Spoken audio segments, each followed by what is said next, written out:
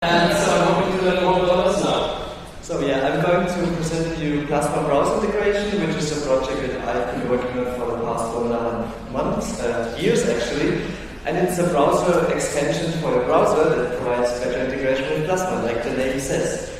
So let's just go through some of the features. So what it actually does, which is my favorite, it extracts video and audio players from a website and exports them via Empress. And then if you watch a video in your browser or stream some music, it behaves as if it was a real music player, including KDE Connect integration. So it always freaks me out when you're watching a YouTube video full screen and it suddenly pauses just to find your phone starting to ring. And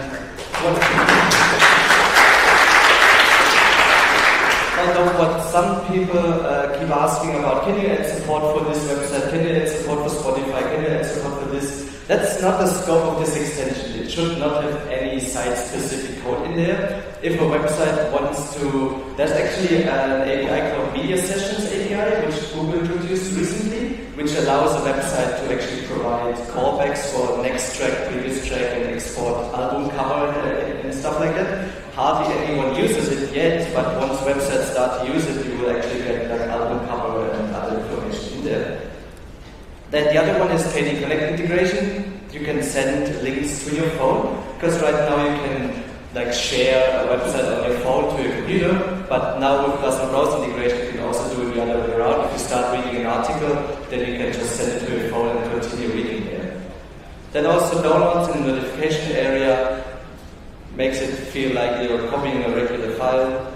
And then you can also find open browser tabs through KRunner, just like you can find open Windows. And that actually we created some infrastructure for that, so you can have a dbus, a KRunner using dbus, so you can have out-of-process runners. David Edmondson is going to talk a bit more about this, I think, this afternoon. And that actually allows us to move like crash-prone runners out of process, and that's actually spawned by this project. So supported browser, actually all of the major ones. It has support for Firefox, for all the Chromium-based ones, Google Chrome, Chromium, Opera. Although it works on Opera, there's no one taking care of it yet, so feel free if there's any Opera user here, hit me up, then we can maybe find a solution for that. It also works on Vivaldi. That's also a question I get asked a lot. What about Falcon, the KDE project browser?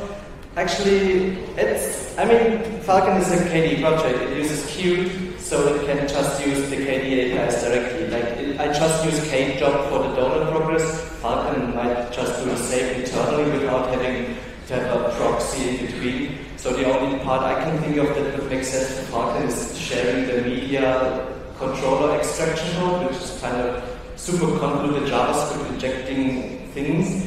But yeah, Falcon is not really the scope of Plasma Browser integration.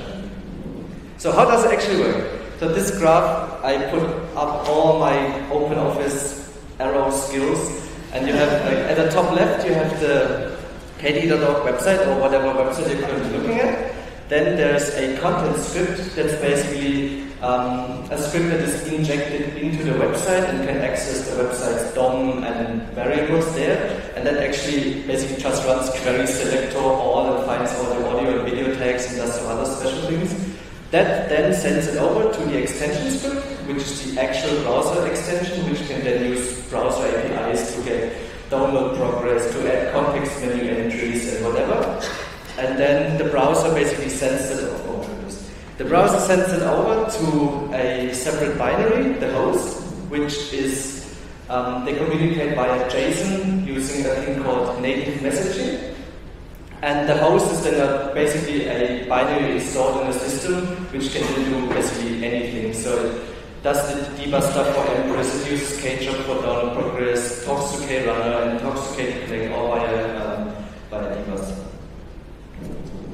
So Outlook, not to be confused with emails, we have the two upcoming features for some future release is support for multiple players, so that if you close a tab right now, it just stops controlling, and this way you can basically listen to music, start a video, close the video, and then it continues controlling your music.